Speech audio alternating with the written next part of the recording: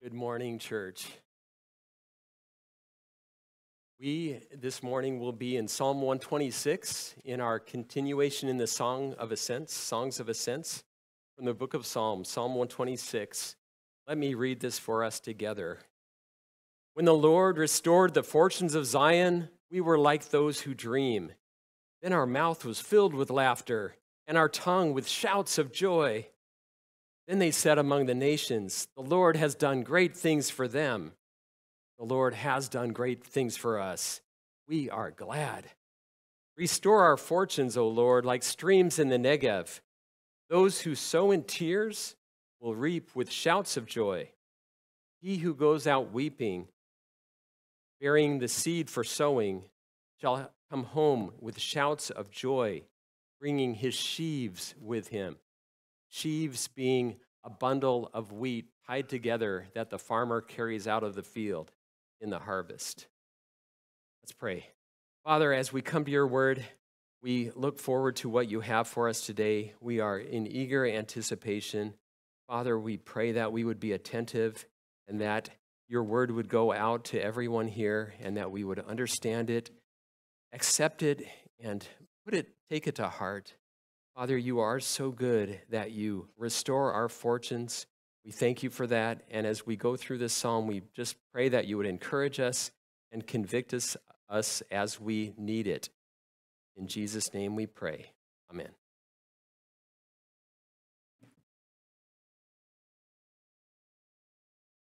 We are continuing through the Songs of Ascent. That's 15 psalms in the latter part of the book of Psalms.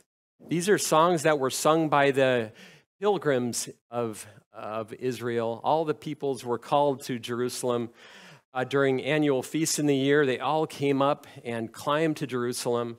Now, oftentimes when you're climbing a mountain, your view is affected by trees and ledges and rocks and all of that. But on occasion, you will come to a switchback and a high point where the view just stretches out for miles. And this psalm is a lot like this because it shows us such a grand vision of God's ways with men and women. I'm going to preach this psalm with three major points. The first being, what joy! God has redeemed his people.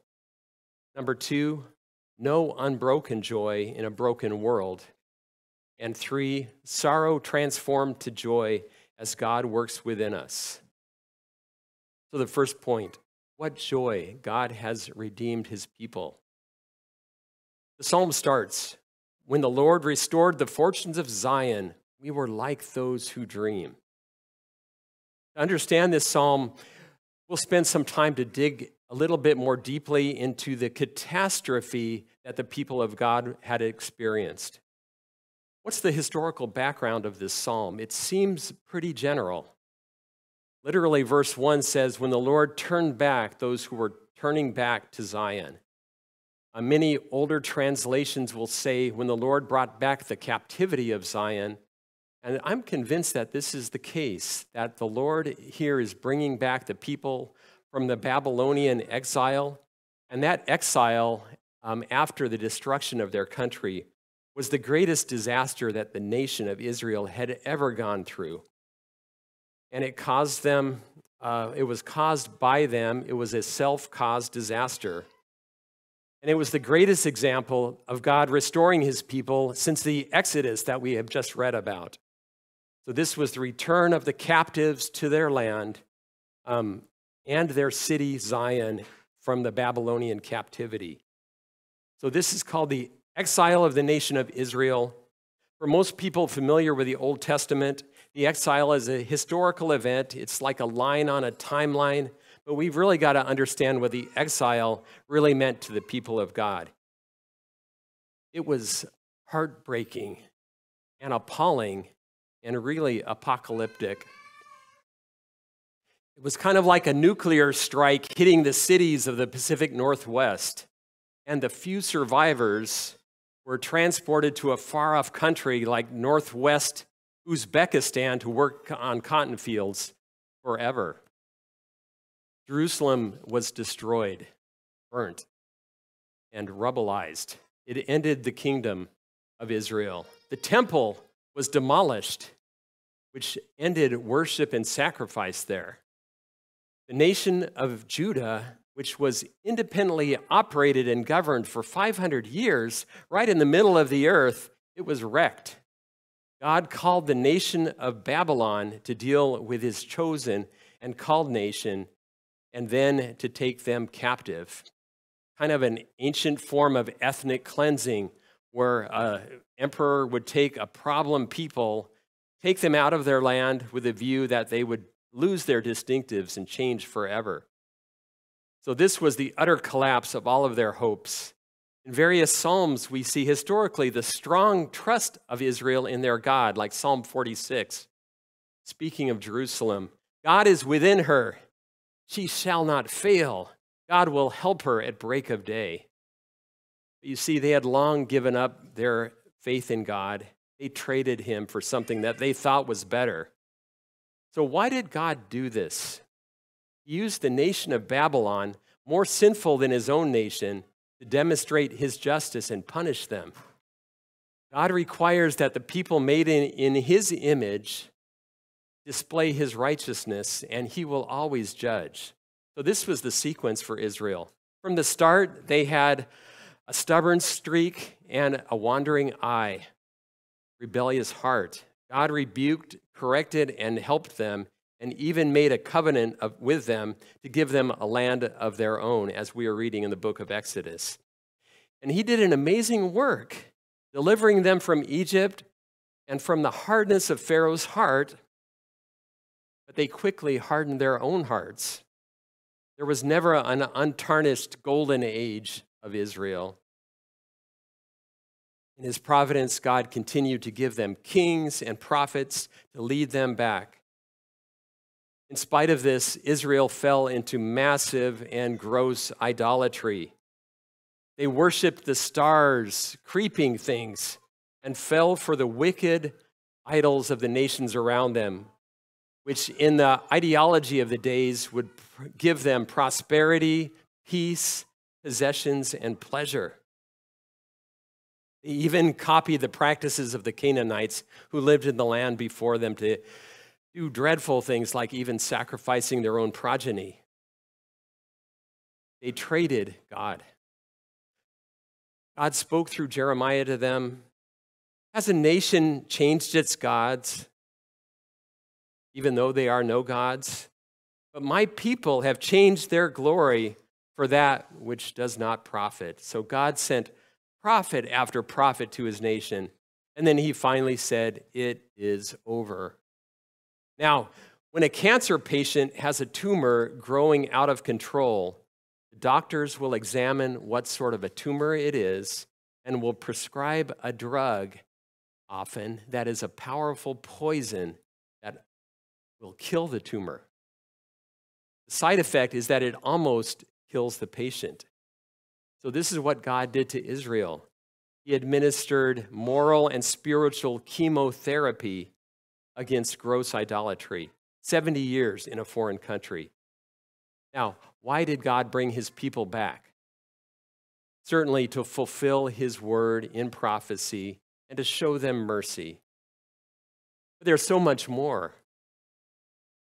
Did you know that in 500 years after the return from Babylon, which is just a blink of an eye in heaven's time, God was coming in person to purify and refine his people, not just in Israel, but from every tribe and tongue.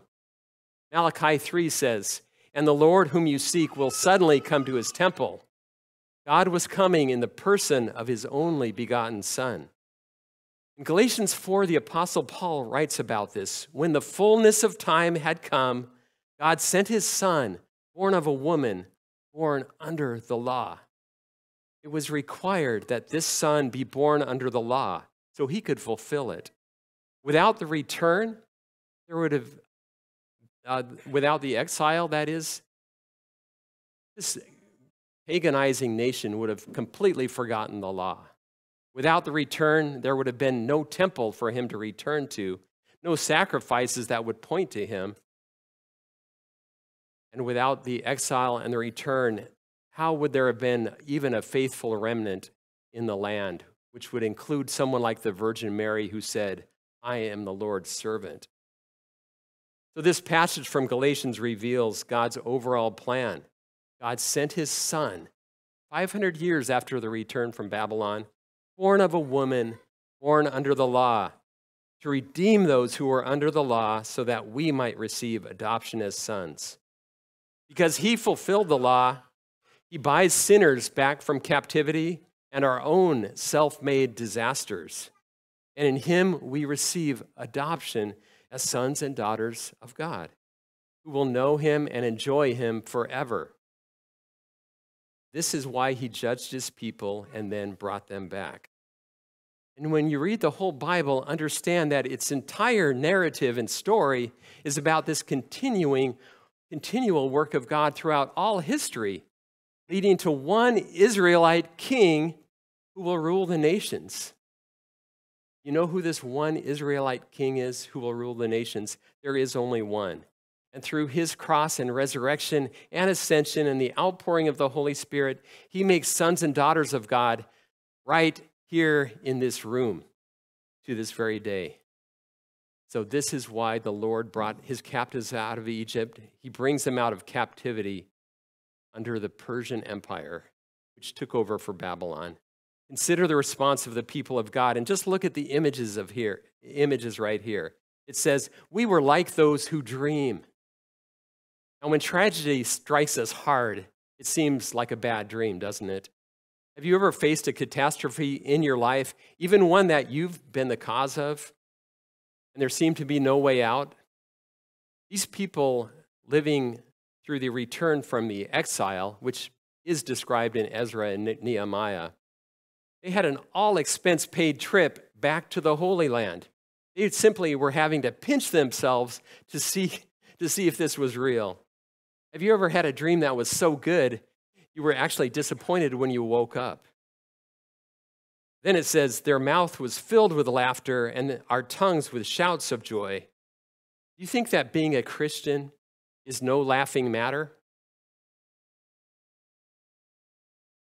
Certainly, there are a lot of dangers outside and, of course, within us.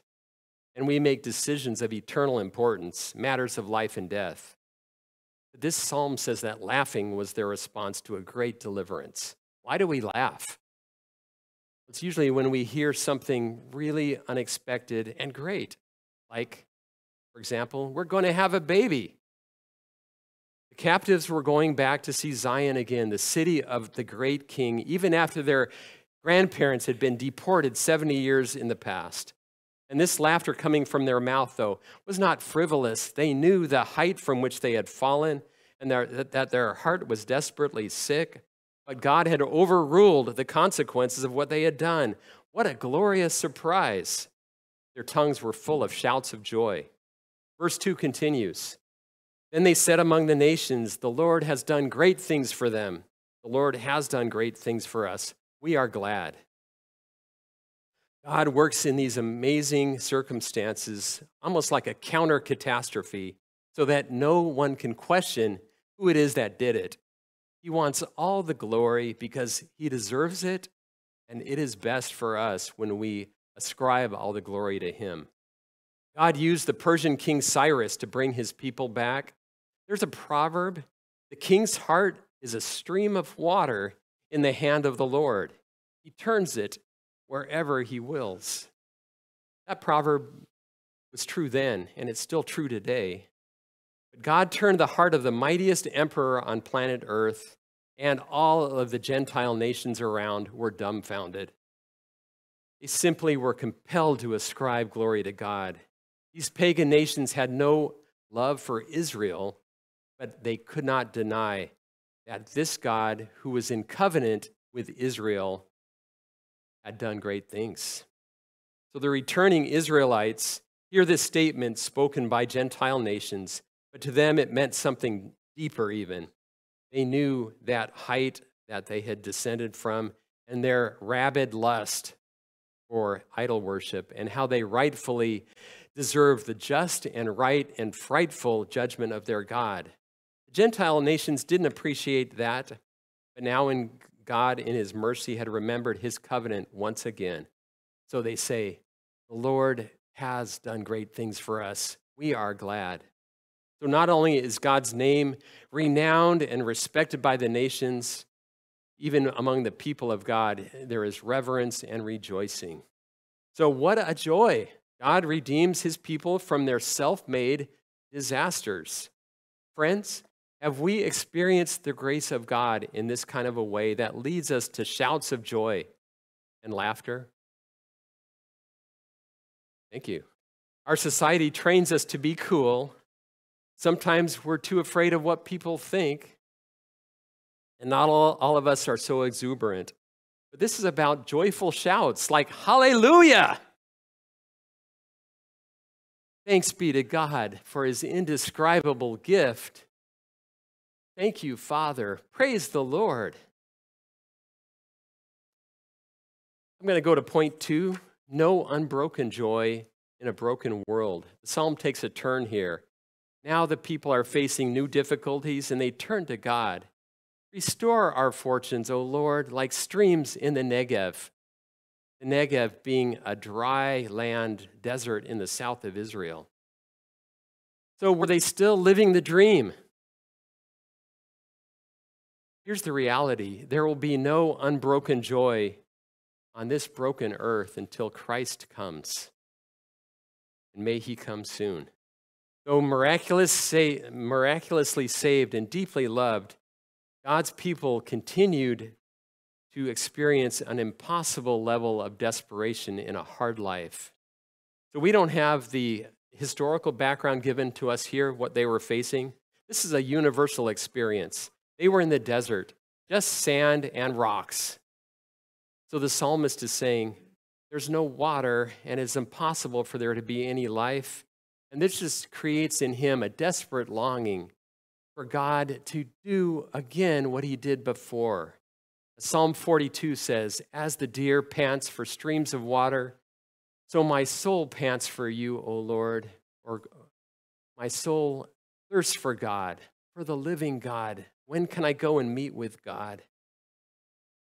Why did they experience this? Well, we're the same. Even though we have all been gloriously delivered by God in the past from disasters of our own making, and in ways that strike us internally, it's just incredible that we shout for joy. These emotions fade, don't they? I'll make what I think is 100% prediction. As a Christian, you will lose your sense of joy. Now, many of us in King's Cross here are new to this church. That often means an exciting new discovery of what God is speaking to us and working in our life, new insights into his great glory. But we're all going to have to travel this desert. Why does every saint experience this? Well, first, this world is still fundamentally fallen. It will continue to oppress us and frustrate us and seek to undermine us. We read in Ezra and Nehemiah how the people faced a lot of difficulties in rebuilding the wall in Jerusalem. Secondly, our own continuing sin. The post-exilic prophets like Haggai and Malachi really decried the people and their moral downgrade. It was not as absolutely wicked as in the past, but they really had sinful attitudes and practices, stinginess before God, contempt for his worship, and rampant divorce even among the people. So in our own lives, our own assurance of salvation is rocked by our own sin and our shortcomings, isn't it? That's why we have to confess and pray, create in me a clean heart, O God, renew a right spirit within me, and restore to me the joy of your salvation. The third reason we still go through this, and this is really the most important, it's from our Father's most affectionate love for his children. It's for our discipline and our good. The Lord instructs us in a certain kind of school, doesn't he? You know what that school's called? Hard Knocks. Yeah. Joy is a fruit of the Holy Spirit. It's not the same as circumstantial driven happiness. It's always in the Christian to some measure, but we've got to cultivate it and fight for it. It is a fruit of the Holy Spirit. So while we know that God has done remarkable things for us in the past, we just can't camp there. We can't go back there. We say, restore our fortunes, O Lord, and please do it again, like streams in the desert. So we can base our future hopes, even in the middle of impossible situations, on what God has done in the past. The final point, God works within us to exchange sorrow to joy. After the prayer, the psalm goes in a completely new direction. Those who sow in tears will reap with shouts of joy. So God will answer in a most improbable way. When we sow and spread and plant seed in such a waterless desert, and through the instrument, indeed, of our own actions. Let's look at sowing. So sowing is a labor. It takes work, and it's an investment. Investments were not invented on Wall Street, by the way. Putting seed on rocky soil would lead to a hungry wintertime. And the amount of the harvest is uncertain. It depends on many contingent things that we just can't control. And of course, the result takes a lot of time, which means waiting. And of course, this psalm does say that the Lord restores, but he employs our steady efforts as we sow to achieve that. And it's a hard slog. It says it takes sweat and tears. In the eyes of much of the modern world, a sorrow is considered purposeless and almost irrational. Tears are considered embarrassing. Have you ever seen a TV advertisement that showed suffering? This is how the sowing takes place. Suffering is so universal that every philosophy and religion attempts to explain it somehow. People do their best to avoid it, to dull the pain, and even to deny it exists. Here we read this proverb, those who sow in tears will reap with joy. But when? When will we reap? And how long do we have to wait? Well, we need to consider how our Lord Jesus read this psalm. You know, this book was his songbook, and it was his daily meditation. From Psalm 1, blessed is the man whose delight is in the law of the Lord, to Psalm 150, let everything that has breath praise the Lord. This was in his heart. He knew this verse.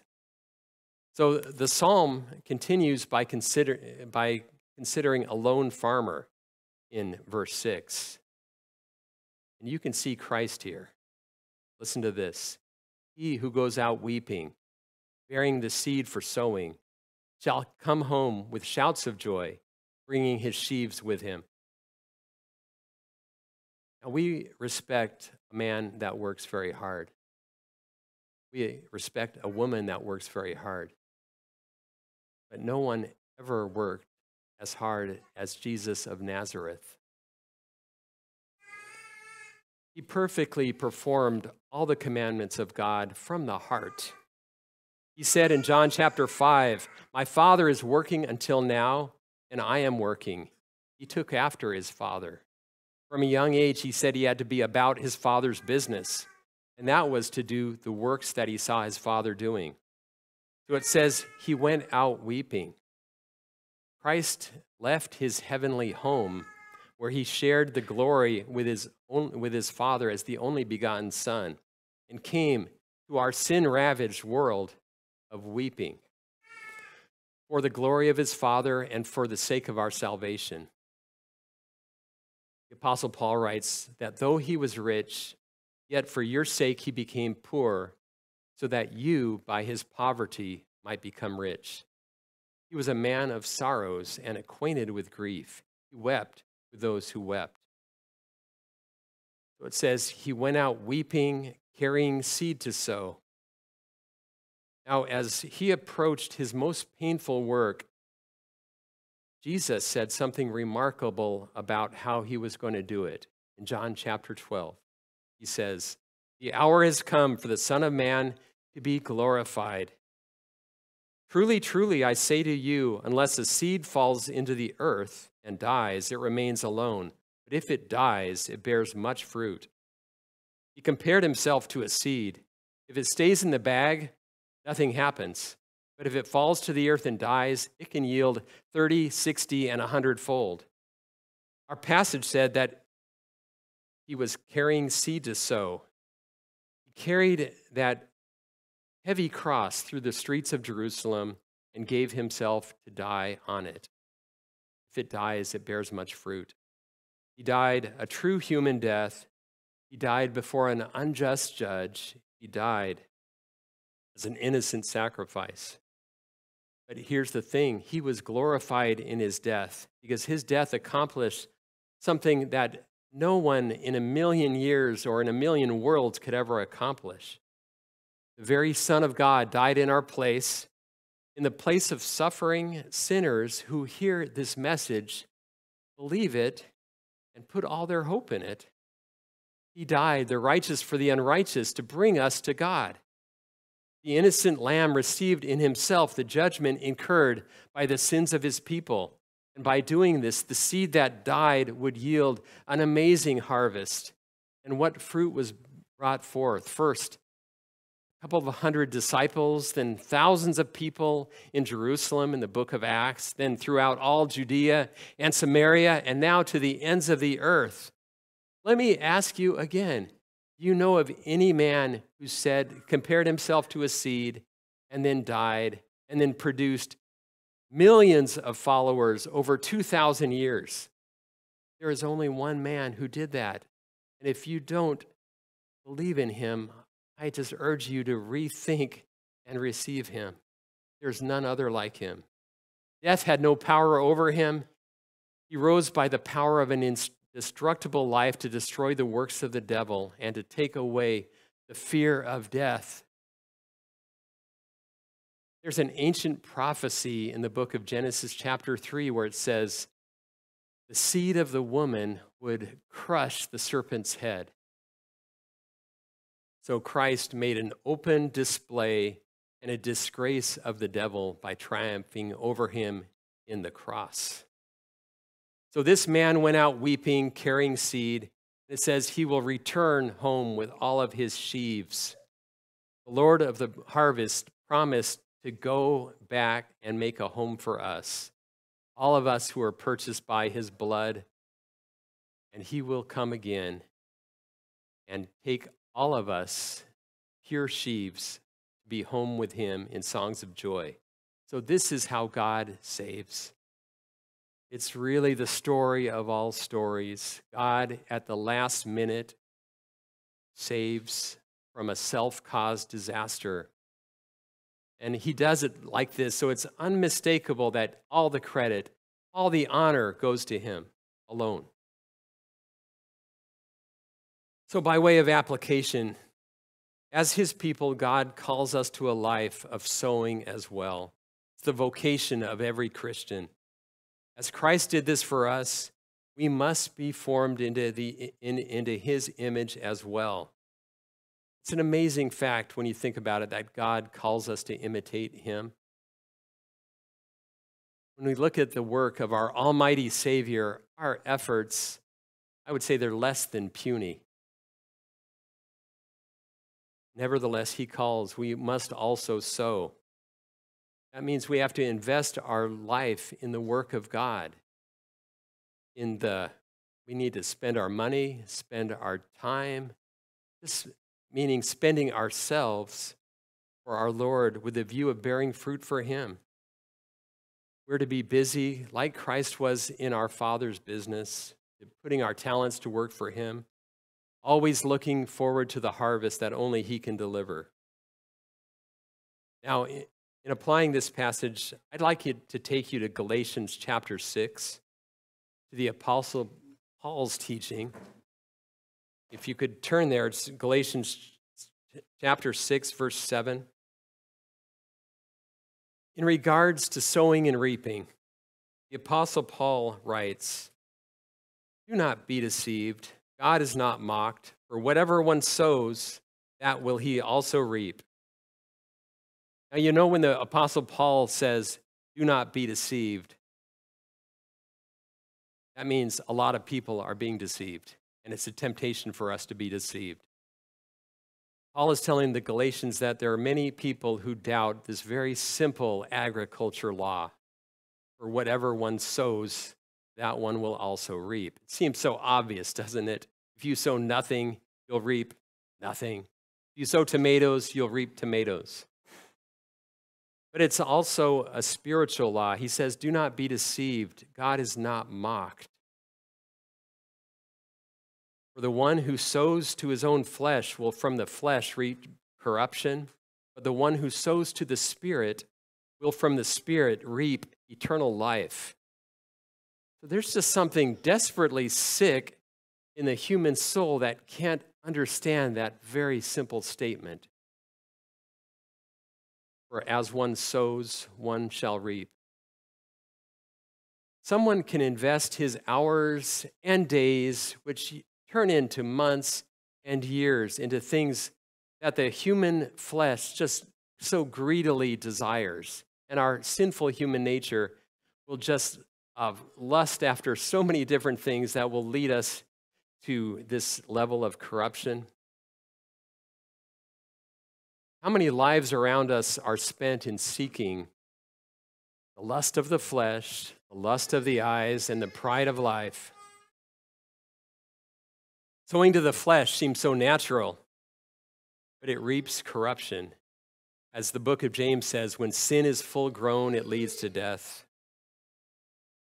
So we need to take this spiritual law very seriously, brothers and sisters, and take a look at our own investment portfolio, one might say. What are we investing in? This law really drives us to our knees when you think about it. Whatever one sows, that he will also reap. So let's consider where we're sowing. If a farmer invested his seed on rocky soil, his family might not make it. So if we sow something like anger, you think that we're going to reap friendship? If we sow lust, do you think that we're going to reap real, lasting pleasure? If we sow pride, do you think that we're going to gain respect from others? So sowing has to be to the Spirit. That's to do what the Spirit desires and to what the Spirit empowers us to do. Are we investing our time consistently with the people in the people of God to build up the body of Christ, in the Word of God, communing with God, in prayer for others, in evangelism and sharing the Word with others? Or do we turn to the flesh, even to things that may not be sinful, but are just not what the Spirit desires? There are sins of omission where we fail to do what the Spirit of God desires us to do. Perhaps some have thought about just burying the talent you have and not putting it to work at all. So let's look at this with eyes wide open and let's not be deceived. If you try to push against this law, it just won't budge.